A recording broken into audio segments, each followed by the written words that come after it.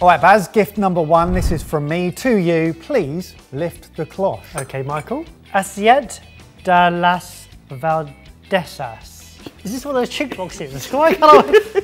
Well, I can't. Take a moment, mate. Ah, I did it. Okay. It's like the top slides.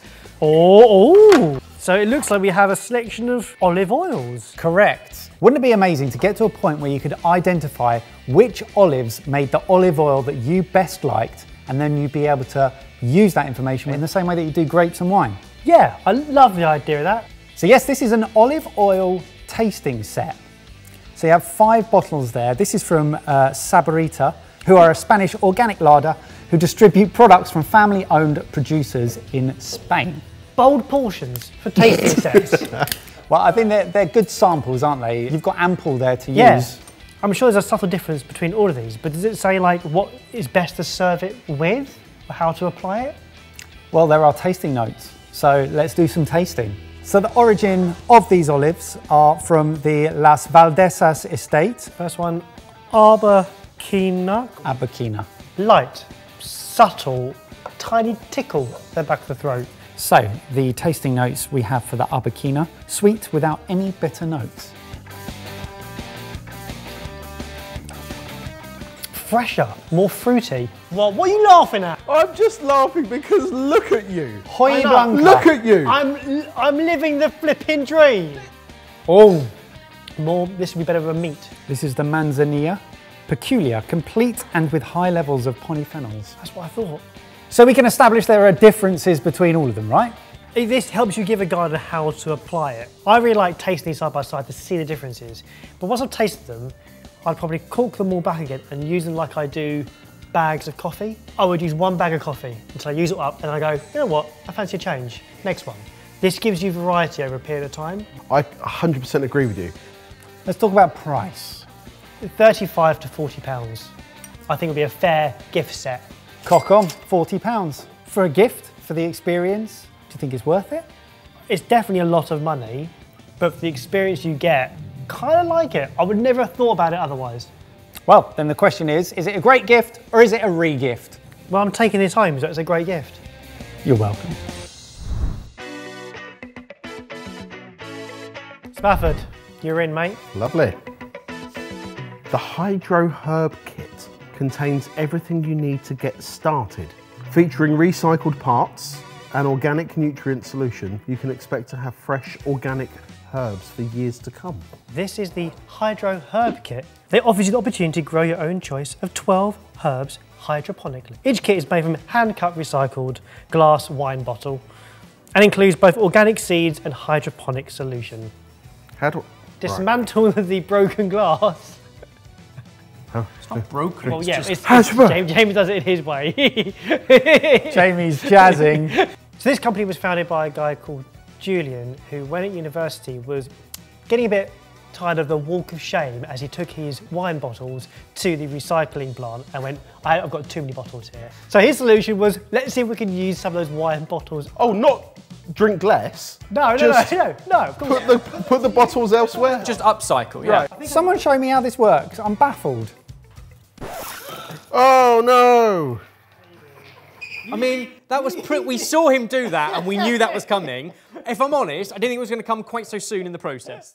Setting up the Hydro Herb Kit. Step 1, don't do that. First job is to hydrate one of the Jiffy tabs. Fill a bowl of water and place the tab in the water, dimple side up. Leave for 6 to 8 minutes or until it stops swelling. While the tab soaks, take the capillary matting wick and fold in half as it appears in the picture for the parts list. So that's going like that. Yep. Cut away some of the material from the top of the Jiffy tab, revealing more soil, then gently place the hydrated tab onto the wick in the centre of the bottle top. This is a proper activity, isn't it? Yeah, it I is. quite like it. It's a DIY kit. How do you usually buy your herbs? The really lazy way, which is buy a bag of herbs, or the slightly less lazy way, which is to buy a pot of herbs and then throw it out 3 weeks later when it dies and then have to buy a bag of herbs because I will use them. Yeah. You can also fill the bottom reservoir with some water and some of your hydroponic solution. So this solution basically has all the nutrients that the mint needs to grow. I'm going to be honest with you, Baz, I'm picking up on some issues. Right. You're the issue. 6 to 8 drops. Germination takes between about 10 days, and then to actually grow in something you can start to enjoy, you're looking at around about a couple of months. Wow, that's quite a long time, isn't it? Today is mid-July. On the 1st of June, I went through that whole process with some time. So I've been looking after this for 6 or 7 weeks and deliberately haven't been cutting it back, just let it grow. I've replaced the water in it 3 or 4 times, sat in a sunny window, it's done that. I would trust myself to grow this far more than a pot that I bought because it's low maintenance and requires watering like once a week as opposed to once a day. And also, having gone through that process, I'm invested in it now. I want that to work. So you can get these individually, or you can buy them as a set of 3. How much do you think that would cost? I'm going to say £21, which would put it at £7 per pot. So for a set of 3, you're looking at £44. Individually, you can buy them for 20. So I was wrong. You're paying a premium for the fact that someone's done and sourced everything that you need and made it as easy as possible, yet made you feel a sense of achievement for the fact that you've done it. If you can get results easily out of it, I think the concept is therefore really, really good. I just don't know about the price. Okay then, Jay, so is it a great gift or would you re-gift it? My worry is that if you bought this for someone, they wouldn't realise how much you'd spent on them. Great gift or re-gift? That's what we want. Re-gift. You're going to have to take that home again, Evers. Oh, I'm happy to look after it, it's great. Probably clear this up as well. If you're enjoying this, there are some small things you can do that make a big difference to us. Like the video, subscribe if you aren't, click the notification bell and select all. Thanks. Okie dokie, Ebbers. Lift the pointless cloche.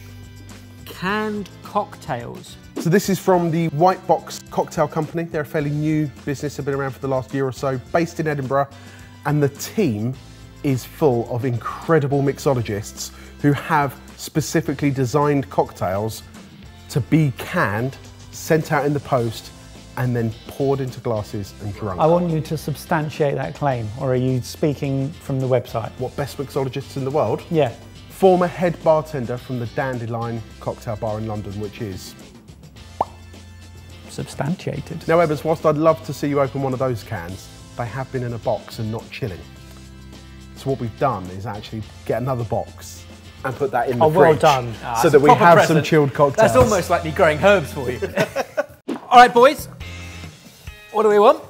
Well, actually, I know what we want. You're going to have the old-fashioned, aren't you, Jay? The old-fashioned uses cherry wood infused whiskey.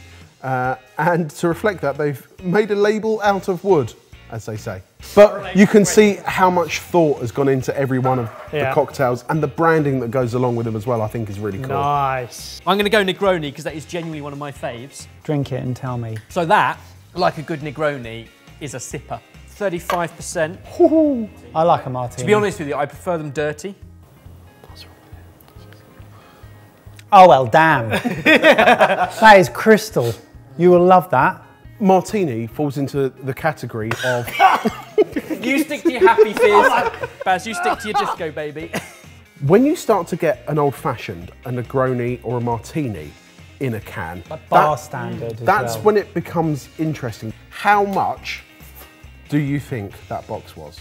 Less than £30. They've got to be less than £5 each. If it's 25 quid for the box. There we go, 25 quid for the box.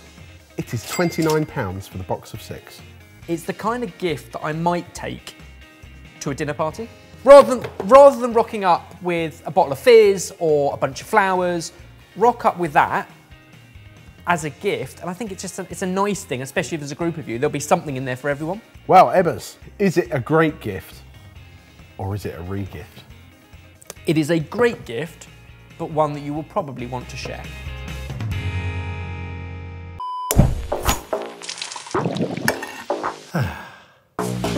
Sidekick bundles 3 inspiring meals together in recipe packs that share fresh and store-cupboard ingredients to save you cash. You can plan your week using our amazing new planner feature and combine 2 recipe packs in order to plan for more days of your week. Sidekick will then generate one single shopping list for all those meals, ordered by category to make shopping a lot easier. Then cook using the step-by-step recipe guides, automatic timers, and all the fresh food that you bought at the beginning of the week will be entirely used up. Why not give Sidekick a try today, completely free for 30 whole days?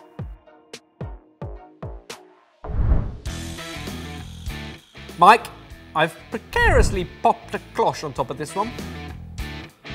It's a giant pot, and it's nice. A bit like all of them today, it's a DIY project. This is a vinegar jar from Sous Chef, and it is the way that you can make your own vinegar in a matter of weeks and or months, depending on the conditions and the ingredients you put in. I've got a really stupid question.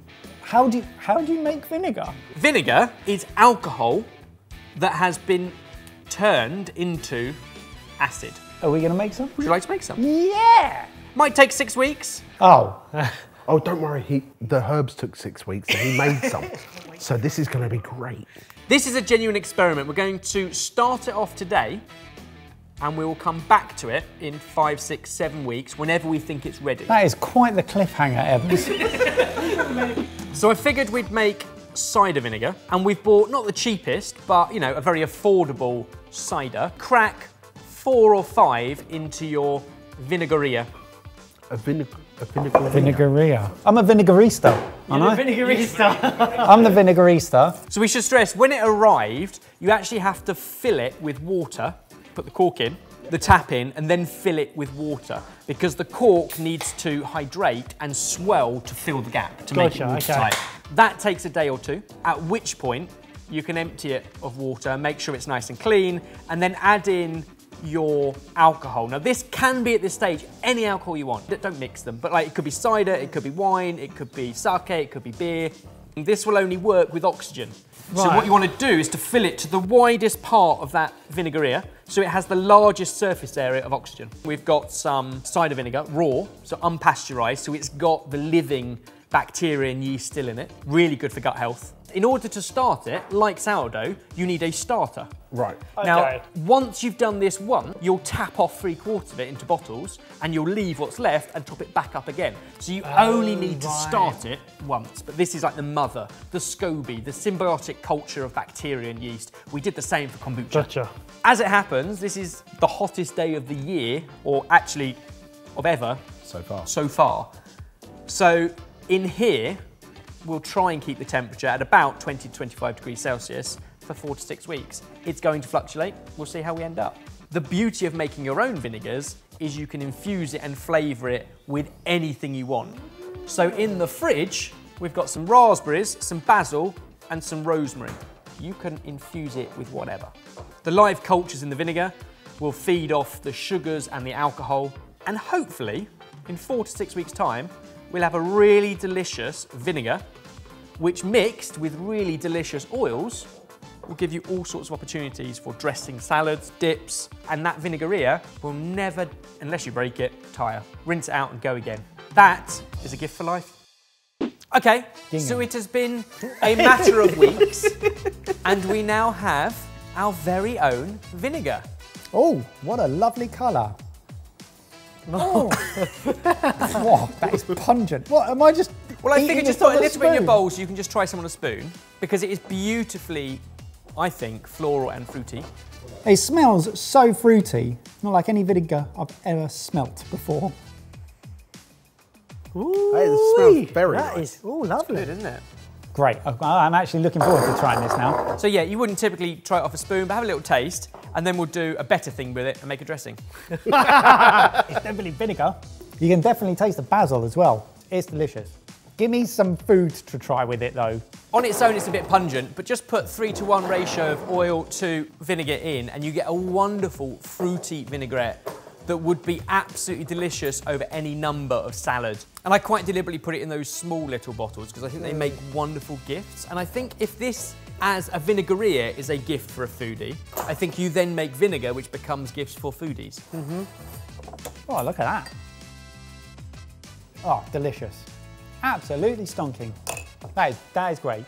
That feels like a great result for actually very little effort. Quite a lot of time, but no effort. So back to our vinaigrette. What do you think of it, and how much do you think it is? Before, weeks ago, I did not know how to make vinegar.